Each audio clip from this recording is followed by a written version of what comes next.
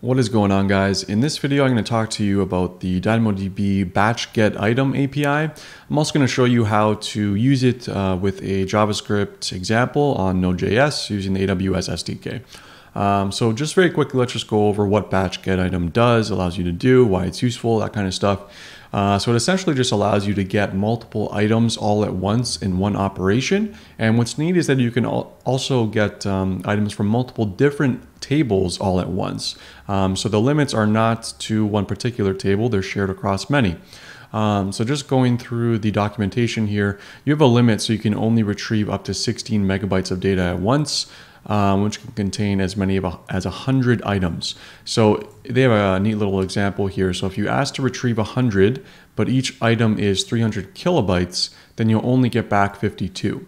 And the remaining 48 will be, the keys will be provided to you in the unprocessed keys array, so that you can perform a next call to get those items.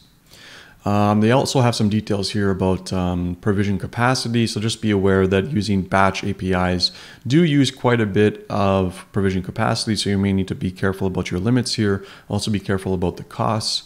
Let's go down here a little bit more. So yeah, it doesn't return items in any particular order. So you can also provide the projection expression so that you can limit the attributes that you're querying or attributes that you're retrieving as part of your query, if that's useful in your example.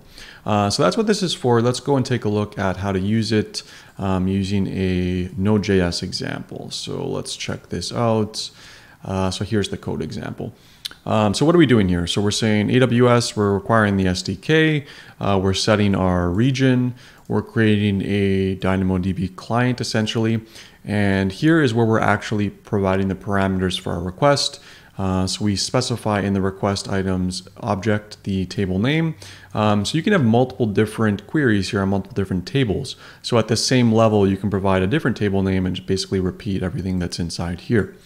So inside the keys list, you provide each of the keys that you'd like to retrieve. So in my example, my key name is called transaction ID. So I would swap this out with transaction ID. And then you see here they have N. N stands for number. So depending on whether or not your key is a number type or a string type, you may need to swap this out. So for my example, my key is stored as a string. So I would put S here as opposed to N. And then for the value, I would say like whatever your transaction ID value is, maybe 1, 2, 3 as the key ID. And then you can see here, you just provide a list, so multiple other ones here, so you can get multiple at once. And then this is an optional field, the projection expression. If you only want a subset of the columns on this row, you can say I only want, column 1, 2, 3, whatever it may be in your example. And then if we go down to actually calling this thing, so we just say ddb.batchGetItem, you give it the params, which we specified up here. Also give it a callback function. Then you can basically say if it's an error, then you enter this loop or this statement. And if it's not an error, then you just kind of process the response. So we look inside the data object, inside the responses key, inside the table name key, and that'll be a list of rows that you retrieve from your table. And then he's just doing a for each here, and you're just console logging out each of the items.